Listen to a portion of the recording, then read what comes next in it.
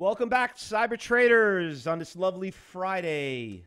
How's everybody doing on this 3rd April? Good to see you all. Good morning, Tim, Lita, Phil, Dennis, Ken, Chuck, Bonnie. Look at all you great, wonderful people. Welcome back. Let me tell you something. Yesterday was one of the better days we had in a while. I want to do a couple of quick shout outs, but I want to talk regarding about what happened yesterday. I did great. I know a lot of you did great. Some of you did better than you expected. And I want to kind of explain that a little bit more because a lot of people don't realize that trading is a job, right? That's what we do. It's not about making 2% or 20%. It's a job. It pays you a salary. And it's also, I know we have some people that like to fish out there. I love to fish. I'm Long Islander, so it's what we do up here. And you got to put in your time. And you know what? You bring home dinner here and there, but eventually you're going to hit that big whale. And you can't think every time you go out there you're going to get it, but you are. We're going to talk about it. Let's talk. And it all started yesterday with LK. Now, LK, first of all, I'm telling you, I've never, I've seen it before, but I haven't seen the stock drop this big, this fast in pre-market. I can't even remember. So LK, the copycat of Starbucks of China. That's basically what they are. And they did a pretty good job. They were pretty smart. It's funny, they all come here to the United States. Because I'm going to tell you what the whole story about this is, because I could not figure out what made this stock get crushed. At 8:30 in the morning, which you all know is a very big time for us to trade here in pre-market at Cyber Trading, it started exactly at 3:30. News came out. Stock dropped from $27. Did not even think twice and just kept going lower and going lower and going. It dropped all the way down to $4 a share. $4. Unbelievable. And unfortunately for me, I didn't get it on the short, but some of you did. And because it was just going down so fast. So some of you guys killed it. I'm going to bring them up. But I got it on the bounce, and I was waiting for the bounce. And it was funny, but it took about 10 minutes to build its base out there. And sure enough, I was very big into it. And this is all before the pre-market. Right around 9 o'clock. Finally, when it hit bottom around 9 a.m., then it started going up. And it ran all the way to $10.50 a share. And you guys know it. You were in here. And we're sitting there trading like an animal trading the stock. And I told you exactly where the resistance level was. And by the way, this stock, because a lot of people were confused about it, I just want to explain something to you. We trade stocks and they get halted all the time in the market. You cannot halt a stock in pre-market. It's called open game. Anything can happen. One of the reasons why a lot of brokerage firms don't allow certain accounts to open up in pre-market, because they have no there's basically no rules. There's no regulation. If you get filled, that's your problem, whatever it is. But all know that that's where we make most of our money. But anyway, killed it yesterday. And the thing that really ticked me off yesterday is I had such a huge profit, and I couldn't get the hell out of it. It was funny. You couldn't get into it when it was going up, and you couldn't get out of it when it was going down. And by the way, this is what we train for. You know what I mean? So I know that Andre did pretty good. You got out at $10. You got it on the uptrend, and some of you guys did. And I ended up getting out. I got because I had so many shares of it. I got out around 10. I got out at 8, and I got out at 7. And you could see the stock drop all the way back down to 6 again. So I made like, I don't know. I posted when it was going up at 8, so it was up about 10,000 by then. But the thing was, I got probably made like a little bit over 12, I think it was. But I should have, those are things that just happen. We were in the right place at the right time. But you know what? I want to do a quick little shout out because there's somebody here that's been here for a while, and you see him. He's very outspoken in the trading room, and he's been here and he loves it. Been here for a while. But Ken Thole had his best day. He made over $15,000 yesterday, and I just want to give him a round of applause. And everybody should give him a round of applause. best day ever you had, from what I understand, right, Ken? Pretty good job, 15,000. Good for you, man. 13.5 you made. All right. Give him, you know what? Give him electric guitar for that one. 13.5. So anyway, but you know what? You got to understand something, everybody. That is not our goal. When we come to work in the morning, it wasn't Ken Thul's goal to make $13,000 today. It wasn't my goal to make 12, okay? Our goal is to make what we want to make for the day, and that's it. So I want to kind of reiterate something, because for everybody that did really well yesterday, I want to kind of remind you something and give you a reality check. Just because you made a lot of money yesterday doesn't mean you're going to make it today. So please do not get cocky, okay? Do not get cocky, and don't go out there and think like, because let's say your goal, because us average day traders, our goal is to make $1,000 a day, make $1 a day. Just because you made 13,000 doesn't mean now, $1,000 is a joke. You know what I mean? Whatever. And they could blow $1,000. Now you're a big shot. So I'm warning you guys, do not get cocky. Because a lot of you guys did, listen, we work really hard for days like yesterday, and they don't come very often. But please don't go out there. You're right, Ken. It's not easy to make that. It's not. You know what it was? We were just in the right place, the right time, and we knew how to trade. And this is what you guys train for. And this is what the whole thing about what I'm talking about regarding about the coronavirus. This is what you train for. You trained for this volatility. There's no better time to get into the market than today.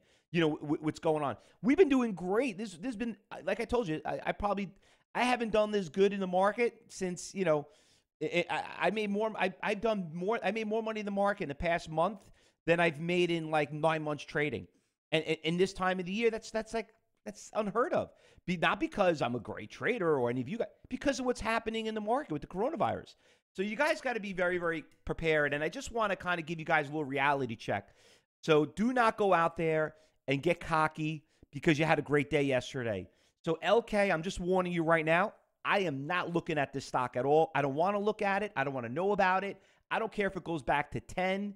First of all, the news that came out on this stock was so horrible, okay? Basically, they lied on their reports that they were making they lied on their reports about something about $300 million that they were making. They fudged all the numbers. And I'm telling you right now, the rumor has it that they might even get delisted from the New York Stock Exchange, meaning they might send them back to, you want to be public, go to China or something like that. I think with this whole coronavirus thing, you're going to see a lot of changes, because I think there's over 100, 150 Chinese stocks that are here that are trading publicly in the U.S., and apparently we can't audit them. I think that's the whole argument, and I think they're going to get a company like this is really going to get in big, big trouble. And if the companies don't, I'm telling you, from what I heard, and I live here in New York, and I was up till like 10 o'clock last night talking to friends of mine that are traders, and apparently the rumor has it that the U.S. government's going to start auditing, because they don't apply by the same rules as you other U.S. companies. If they don't, they're going to delist them. So I could think you're going to see a lot more LKs stocks that are going to tank and might even be delisted. So really looking forward to see what happened with that. But anyway, getting back to what we talked about, 3M is a disgrace. You know what? They are. And but 3M is a U.S. company, right? That's the unfortunate part. But that's another new topic. That's a total topic on itself, and I don't really want to get into that. The bottom line is, if 3M obviously is going to get in trouble, that is a stock we want to trade. And, but the thing is, the problem with 3M, it's an expensive stock. It was 130, something like that. That stock value. They're still going to make money regardless. It's unfortunately, you keep your friends closer, your enemies, you keep your friends close, your enemies closer. Is that what they say? So anyway, 3M, unfortunately I hate them, but they need them right now, but they might, listen, they'll get their day in court, things are going to start changing. But anyway, getting back to the LK trade, I just want to bring that up.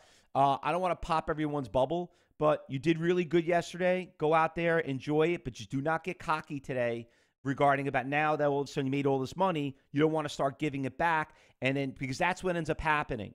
I see it all the time. People start getting a little cocky. They hit a grand slam home run. Now all of a sudden they come up to bat and they're like, I'm not going for a base hit. You stick with the program, what you were training course. Stay on course, and just focus on your day's pay. Now, regarding about today, let's get into. Oh, and by the way, if you missed yesterday, don't worry about it. There's going to be more. We do it all the time. And the more you hear at CTU and the more you're a student, you're going to see it. Just remember, this is what you train for. But when you're in class, by the way, like the phase 3, lesson 4, which was phenomenal, by the way, if you're a student, a gold student, I know people told me, it says, Fausto, I'm watching it 3 times. It's just incredible how you kind of play that out on that close of the day. But you know what? But it's about trading. That's what we learn. That's where you got to spend most of your time. You got to learn before you could earn. But listen, today's Friday, okay? And we all know what Friday means. It's not the greatest day to trade. And I'm telling you, I'm seeing a lot of junk out there. A lot of junk. There's a couple of good stocks that are moving, but honestly, I am not impressed. I am not impressed. We all know Tuesdays, Wednesdays, and Thursdays are the best days to trade, okay? But there are a couple of stocks that are moving, and I do want to bring them up. Now, there's a lot of energy stocks that are moving. We all know what happened with oil yesterday. Trump did a tweet, and he said that Russia and, Saudi Arabia are trying to work things out. I guess, they're both shooting themselves in the foot like multiple times. So that caused the energy stocks got crushed. But a lot of them are moving now. It's going to bring them up. Fix this up right here. So you have like NBL. You could see how they're moving up. They're not up a lot, but if you look at the long-term chart, they got crushed. I'm not a fan of trading these stocks at all. And, when we talk about it in class, one of the big problems with these stocks trading them, that their spreads are huge. Remember, you didn't make any money until you sell the stock. So, like my LK trade, I think it was up like 20,000, 23,000. I didn't, as much as I wanted to keep it, I couldn't get out of all of it because the damn thing, every time I got a hold of it dropped down 2 points. So remember, the most important part of the trade, and we teach you this in the beginner class, in phase 1, lesson 1, the beginner class that you guys take if you're a student, it's the three T's, tradable, trend, and trap, okay? Oh, by the way, I got to go back and talk about LK. Everybody keeps talking about, like, Fausto, how did you know where the support and resistance levels? By the way, the level 4 was our Achilles heel yesterday. That thing, and you could see it. There was and I just want to bring this up because someone's asked me, how did you know there was support at 4? There was a million share buyer at $4. You see that red line right there? That guy was there, and he was eating up all those shares. And you could see the next is 5, then 8. You could see that 200,000, 100,000. So, and then there was another, I don't know, like a 500,000 share seller at 1050, and that's where the resistance levels was. So anyway, a lot of you guys are asking me, how did you know where the support and resistance level was? Not only did we see it on the book viewer, but on NASDAQ, but on the level 4 book map. And just to remind you one other thing, because I know Josh, and I want to reiterate something that happened yesterday. Josh was telling you guys it wasn't working. The data was getting so crushed on the book viewer that I had to go back to NASDAQ. NASDAQ was the only thing I was getting real quotes on. This thing was just eating it up and destroying the data. You couldn't get any data from it. There was just too much going on with too many orders, and it couldn't calculate it. So for some of you trying to tell me how did I figure out that resistance, it was good when it started, and then when the market started trading, I had to go back to the other platform that we use, the NASDAQ book viewer, which obviously we talk a lot about, and that's where I found it. So getting back to these oil stocks again, WPX is another one. BNO, WPX. You can see they're all gapped up right now, 10%, 3%. USO. Some of them have good spreads like this one. Oil, obviously, the word oil, But you got to be careful of the spreads, all right? APA, yep, that's another one right there. I saw that one. That one's moving actually pretty nicely. I put that on my watch list too, okay? Now let's go. You're in right now, Jerry? Okay. Yeah, that one's moving pretty nice. That stock got a little destroyed, making a little bit of a comeback.